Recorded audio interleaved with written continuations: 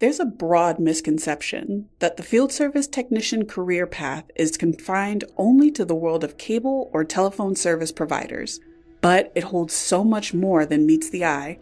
The field service industry is filled with IT gurus, electricians, biologists, robotics engineers, mechanics, systems experts, and plenty more. So, what can a career path in field service look like? Hi, and welcome to Techworks Talks.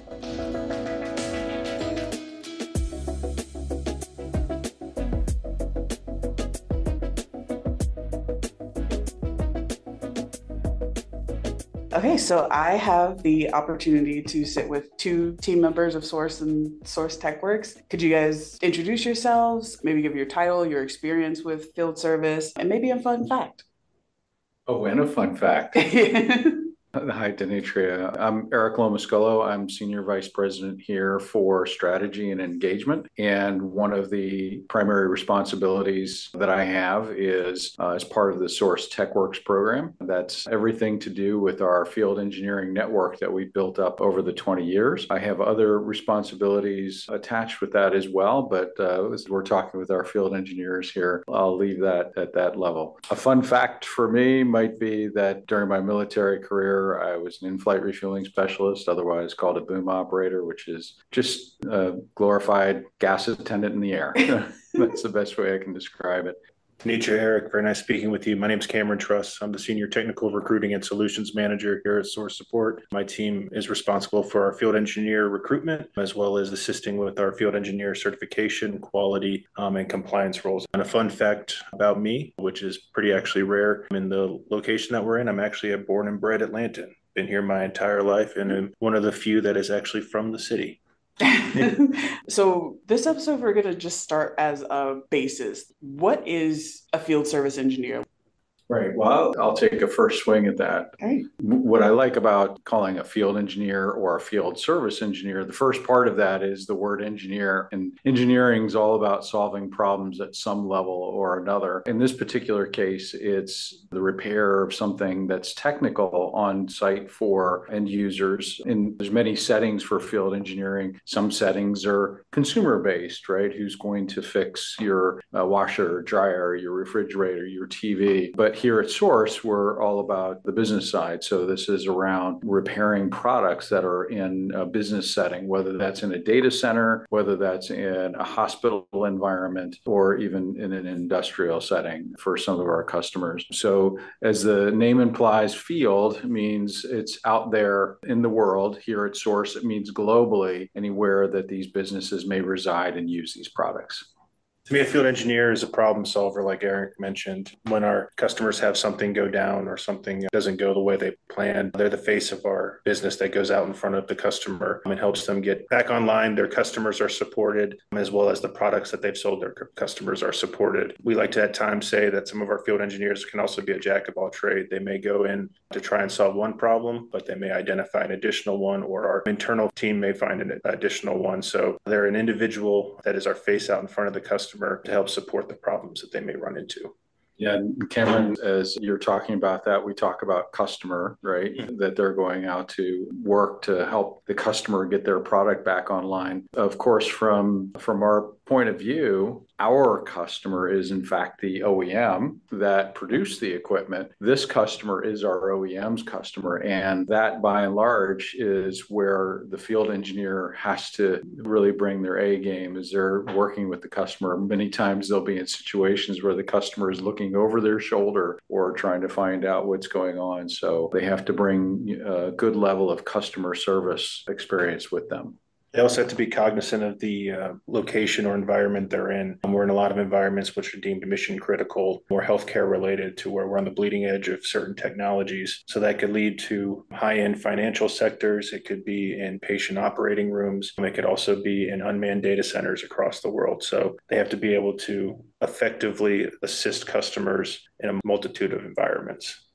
That makes sense. Yeah. And like you guys said, being problem solvers and more than just the direct to consumer market, your cable guy or your person that sets up your phone line. It really is about helping the OEM and representing like your technical skills with kind of those bigger scale technical machines and devices, but also still managing that customer expectation with those.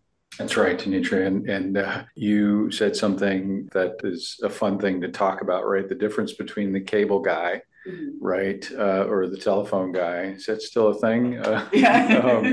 Coming to work on your cable, your internet. Many times we've all experienced it. We're on long hold times where we get the response of should be out there between the hours of 8 and 5, and they show up at 6, right? These environments, unlike consumer, are very different. I think Cameron used the terminology mission critical. In the data center world, it's all about keeping systems up and running and never coming down 24/7, 365. In the medical environments, it's making sure that the equipment is back up and running so that in the hospital environment, they can continue to serve their patients and make sure that there's nothing down when they need it the most.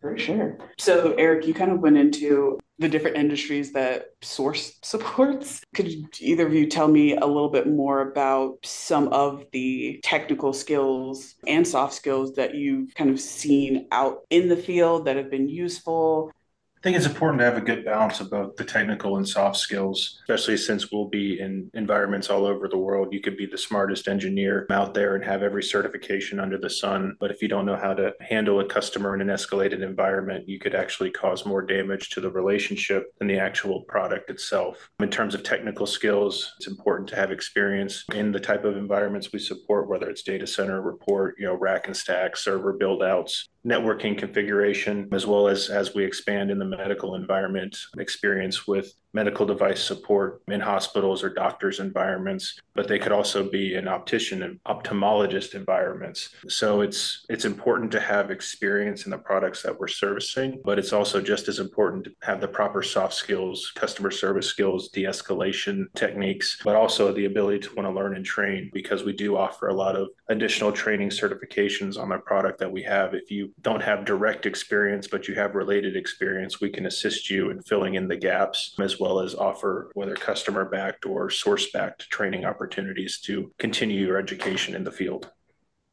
Yeah, I think that those soft skills you talked about is so important. And it's probably the most challenging part of this kind of work. If you like working with people, this is your place to be, right? Because each individual that you run into is different in the conversations that you'll have. But the biggest thing to keep in mind are that these customers are at a vulnerable point right now. When their system is down, it could mean that their business is losing money. It could mean that they can't service patients. So as you might expect, as we all expect when our car breaks down or something happens in our household and we're upset by it, there's a lot of frustration that can be built up. And the more time that goes on when it's not fixed, the more frustration that builds up. So one of the key attribute of helping de-escalate is always being out there at the time we say. And when we talk about a time frame for when we're going to show up, we want to make sure that we are as on time as possible, because otherwise, the later we get, the more frustration that builds. That helps things kick off on the right foot. Now you're there, and now you're able to start working with the customer in terms of repairing the equipment so that they get back up and running. The technical aspects that you raised, Cameron, right? Some of the folks I imagine that are interested in what Techworks has to offer, this ability to be in a gig work economy here, can be for someone who's not done any of this work before to those that have been, veterans of this for 20, 30 years or more. So some of the experience comes from just doing it. Some of the experience comes from some self-training, things like getting your A+ certification, getting hands-on, being a helper for somebody who knows how to do the work so that you can start to gain that experience. And to Cameron's point, we've got a lot of educational capability where you might be interested in something else other than data center. You might come in as data center, but there's a lot of things in the medical technology space that are so close to data center in terms of IT experience. The challenge becomes when it goes a little bit beyond the data center and it's more, now I'm in the mechanical. So what experiences can you bring to bear on those? So we have plenty of opportunities to help you grow in whatever way you wish, but the soft skills, very critical. Many times we can teach the technical skills to where you need them to be for the specific product, but those soft skills are critical. Exactly. Both of you have mentioned mission critical, like the term mission critical in your descriptions. Could you go into like a little bit more about what mission critical means? And that might be different for different environments, and possibly the difference in soft skills that an FE may have to switch to in each environment. And I guess for context, I didn't really know what mission critical meant until I came to Source. So to someone who is maybe coming out of school or looking into this type of work, what does mission critical environment look like, and how might it change from industry to industry? So mission critical would be environments or products and environments that are key to the operation of that customer. For example, if we have a piece of equipment that supports financial transactions, these could be processing thousands, hundreds of thousands, millions of transactions every day. So it's important for them to be up and running, because even dropping for just a couple seconds can mean loss of hundreds of thousands of dollars just in downtime. They could also be in hospitals and operating rooms where they're servicing a patient on a key piece of equipment that not only affects the health of that patient, but also the productivity of that hospital. If they're, a cardiovascular hospital specializing in heart treatment, if they have ultrasounds or catheters or any type of equipment that supports those procedures go down while the patient is on the table, that is obviously a very big concern. So we want to make sure that the products that we're supporting had proper preventative maintenance, or if we are out there to solve a break fix opportunity or replace even something as small as a power supply, that piece of equipment is up and functional before it goes back into service. I think I would add to that, based on your question there, Demetria, this notion of the environments and how they might be different. In a data center environment, you're working with individuals at customer sites primarily that have some level of knowledge themselves around the product in such a way that they could look at it, they could see what you're doing, they want to stick around while you're doing it. They're the ones that are going to be like, how you doing over there, right? You should be done over there, right? But they expect that you're following a process and that you know what you're doing, that when you're walking into the environment, because there's so many different products from different OEMs, they are expected to know when they come on site, what does that look like? And then, from a medical technology space, as Cameron was talking about, that environment being very different. It's about patients, it's about productivity and the hospital environment, right? As much as we like to say hospitals are there to help, they are 100%. But they're also there to make money as well. So they need to stay productive, make sure they have those procedures go through. The difference sometimes, many times, when our field engineers go on site, they're trying to find where it is in the hospital that this piece of equipment is. If it's on wheels, it could be anywhere, right? If it's a large piece of equipment, we know if it's in radiology, we know where to go. But if it's something like given an ultrasound, right, cart that's moving, from place to place, and they need to find it, they need to find somebody to go find out where it is. Again, the pregame is there to help. Who's my main contact? Who should I be there? But the end user there, the customer that it has broken, it may not be the same person that saw it break. They may have no idea what's wrong with it. Many times those customers, if something breaks, they throw it to the side and they get another one so that they can keep doing what they're doing. And they really don't even have time to try to think about what that product's doing wrong. And then our field engineer shows up, and while Bob was the one who was using it when there was a problem, now we're talking with Jane, and Jane really has no clue as to what happened to the product. They just need it fixed because it's out of service. Yeah, that makes sense, because like you said, hospitals and even clinics sometimes are kind of go, go, go. So they don't necessarily need to worry about like what specifically is broken. They might just toss it to the side and they're like, somebody else handle this while I attend to a patient. Right. Yeah. It stopped working. Yeah. Right? That's what they know. Yeah, that's the diagnosis. And I guess to kind of round out everything, what would you say to someone who is interested in field service engineering, or someone who just has hands-on technical skills, they like working with their hands, but is maybe just hearing about field service engineering for the first time? I'd say definitely look out for more information that could support your interest in it. We obviously offer a lot of opportunities inside Source Support. We support a wide range of customers. So if you're looking to grow a certain skill that you may not have, we have those opportunities for you. But also if you're looking to expand upon an experience you already have, or if you want to go to the next level of training, definitely reach out, definitely inquire. There's a lot of avenues to receive information from Source Support. But also there's a lot of things out in the industry to look as the industry is changing into, this idea of gig work and being able to manage your own schedule. There's opportunities out there to expand your professional aptitude that you may not necessarily have thought about beyond not only the W-2 environment, but also the current opportunities you're working in now.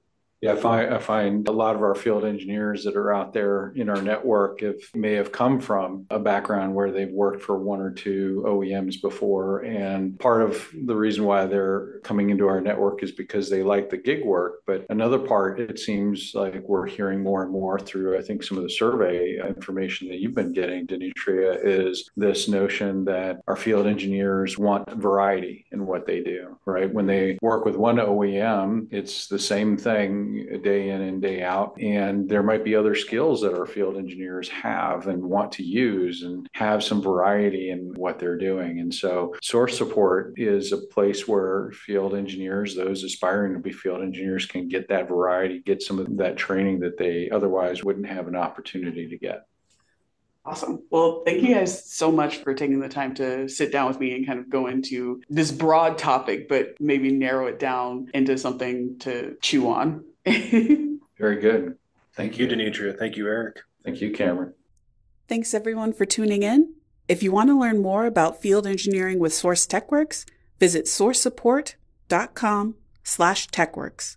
You can also follow us on Facebook and Instagram at Source Support Services for updates, clips, and more. Next time, we'll dive into what it means to freelance in the field engineer industry.